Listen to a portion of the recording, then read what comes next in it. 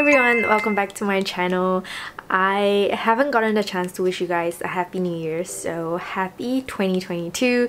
I am finally back with a skincare review which I have been putting off for like the longest time ever. I was supposed to film this during like summer period last year, but then life got in the way. Nonetheless, I always believe that it is better very late than never. So in today's video, I'm gonna share with you guys my review of 6 Asian sunscreens. I can't say Korean sunscreens because I have a Japanese one. So before I begin, let me just give you guys a very brief and quick introduction or reminder of my skin type. So my skin type is oily, acne prone, and at this point of time I would say that it has gotten less sensitive, but it's still quite easily dehydrated. So this review is completely based off my skin type and my experiences with the sunscreens. So let's begin with the Japanese sunscreen. This is the Nivea UV Super Water 50 Gel Sunscreen. First off, I want to talk about the packaging because while I do love that it comes with a pump, like it's super convenient, it does get really annoying when you're about to empty the product and you know that there's gonna be a lot of product stuck at the bottom that the pump will not be able to get out. So I think for me, I have like a love-hate relationship with this sort of packaging. So moving on to the actual sunscreen, I feel like the biggest plus point of this sunscreen is definitely the texture and consistency of it. It does have a very watery gel-like consistency, which will be very pleasant for most people because it doesn't feel heavy or tacky or oily on the skin. So I have oily skin and I do like it because it's lightweight, and my sister who has dry skin also liked the consistency of it. However, I didn't actually empty this product, and I also didn't recommend my sister to purchase it because the third ingredient is alcohol. And to be honest, I didn't even have to read the ingredient list to know that this product contains a lot of alcohol because the smell is just so strong, and you can also feel it on your skin like it's cooling. So after a while I just stopped using it because I didn't want it to dehydrate my skin, and because I have oily skin, I didn't want my skin to produce excessive oils to compensate. Honestly speaking, sometimes I feel like the consistency is also a little bit too watery for my liking. Like sometimes it just feels like majority of the product just evaporated. I don't know. Basically, it is not my favorite sunscreen and I will not recommend it, even though I feel like a lot of people will really like the consistency of this product. Next, we've got another sunscreen in a pump bottle, and this is the Eunyul Daily Care Fresh Sunscreen with SPF 46 PA+++. This sunscreen is so worth it. Like, look at how big this bottle is. I mean, I have a really big face. It's not even super expensive. It's $28 US on YesStyle, and I took so long to empty this. I was even using it on my body. So I really like that this sunscreen is alcohol and fragrance free, and it protects against both UVA and UVB rays. So I'm not an expert in sunscreen ingredients, I always say this, but a quick read on the sunscreen agents in this sunscreen is enough to convince me that this is an awesome sunscreen with great coverage. Apart from being effective at protecting the skin against UV rays, this also contains other skin benefiting ingredients such as niacinamide and different forms of hyaluronic acid to help keep the skin hydrated and plump. So for the consistency of this product, it is not as lightweight as the Nivea sunscreen, but as someone who has oily skin, I would still consider this a lightweight sunscreen. I think I have a little bit of product left to give you guys a little swatch. No white cast because it is a chemical sunscreen, blends in easily and feels so comfortable on my skin. Oh yeah, and because I have acne prone skin, I also really love that this is oil free. So in conclusion, I highly recommend this sunscreen. I've actually never heard of this brand, and I don't know if other skincare influencers have recommended this, but I think it is extremely value for money, so run to YesStyle and get this right now. After I've emptied this, I started using the Missha Essence Sun with SPF 45 PA+++, which I have also completely emptied to the point where I don't think I have any product left to do a swatch. So the sunscreen also protects against both UVA and UVB, and while it does contain some fragrance and alcohol, it is not highly concentrated, so it didn't really bother me. I love that it is oil free and once again very lightweight and no white cast.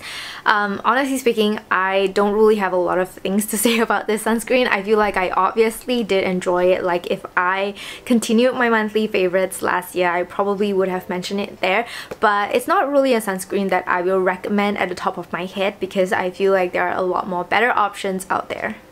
I just realized the balcony right opposite my block looks really similar to my balcony, so for a moment I was a bit confused. Next up, we've got the Etude House UV Double Cut Aqua Sun Essence with SPF 50 PA+++++. So this is another chemical sunscreen with really great sun protection. It being a sun essence, it also has a really pleasant gel-like consistency, you know, feels very lightweight on the skin, non-tacky at all. But I didn't actually use this for a long period of time because, first of all, it smells pretty bad, I guess, I don't know. It contains quite a number of artificial floral fragrances, and I feel like mixed in together with all the sunscreen agents, this just smells like a toilet freshener.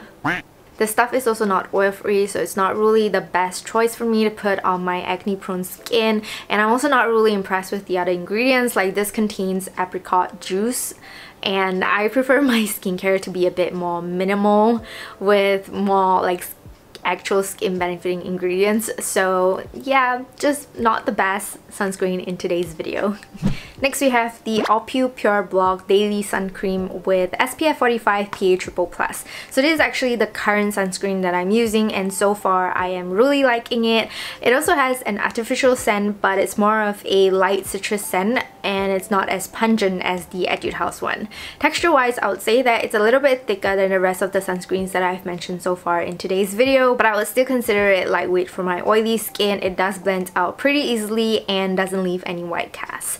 At the rate that I am using this product, I am pretty sure that I'm gonna empty it, but it's not a sunscreen that I will recommend because it's not fragrance free, and it also contains quite a number of botanical ingredients like a lot of flower extracts, which may not be suitable for everyone. So I seldom recommend products that are filled with botanical ingredients. The final sunscreen is from a pretty new and popular Korean brand, I think. Well, it was pretty new and popular when I got it like 6 to 7 months ago. So it is the Numbuzin Moist Melt Sunscreen with SPF 50 plus PA+++++. So I think what's popular from this brand is actually their toner and serum, which I did get. It was actually recommended to me by one of you guys, so I did get it, and at the same time I decided to try out their sunscreen as well. So because of all the hype around this new skincare brand, my expectations were a little bit high for this sunscreen, which led me to be a little bit disappointed. So my first impressions of this sunscreen is that it smells like some Chinese medicine, which is not too bad. Like, after a while it starts smelling a bit more soothing instead. It does contain an essential oil, and apart from solvents and the sunscreen ingredients, it doesn't really provide any other skincare benefits to the skin, which is not a big deal, to be honest, because I feel like as a sunscreen, as long as you do your job as a sunscreen, you're good. But I feel like the main problem with the sunscreen for me is that it is a physical sunscreen, and although it doesn't leave a white cast, I just don't really like physical sunscreens because I don't like the feeling of having like a layer on top of my skin, and it feels kind of sticky, and you have to use a makeup remover to remove it. So I always just prefer chemical sunscreen because I don't wear makeup every day. In fact, I only wear makeup probably like twice a month. But yeah, basically I don't really like how the sunscreen feels on my skin, and because sunscreen is the very last product of my daytime skincare routine, I feel like that is a very important point. So in conclusion, the best sunscreen in today's video definitely goes to the Eunyul Daily Fresh Care Sunscreen. I think based on its ingredients and texture, it will be suitable for many people. So if you're new to my channel, my other favorite sunscreens that I love to recommend are the Easy Entry Hyaluronic Acid Watery Gel and the Pyeongkangul ATO Sun Cream. So I'll also link those in the description box below if you're interested. So with that said, we've come to the end of today's review. I want to thank you so much for being patient with me. I know I haven't been filming or uploading any skincare reviews, and I know that a lot of you guys are here for that, so I will try my best in 2022 to manage my time to ensure that I'll be able to prep and film more skincare reviews for you guys. That being said, I'm going to film an updated skincare routine video like right now, like right after this video, because I know a lot of you guys have been requesting for it, and a lot of you guys have been asking about how my skin has been doing. So I'm gonna film that for you guys, so you can expect an updated skincare routine video in the near future. So if you have any other questions about the sunscreens, feel free to leave them in the comments below. And with that, once again, I want to thank you so much for watching, and I will see you guys in my next video. Bye!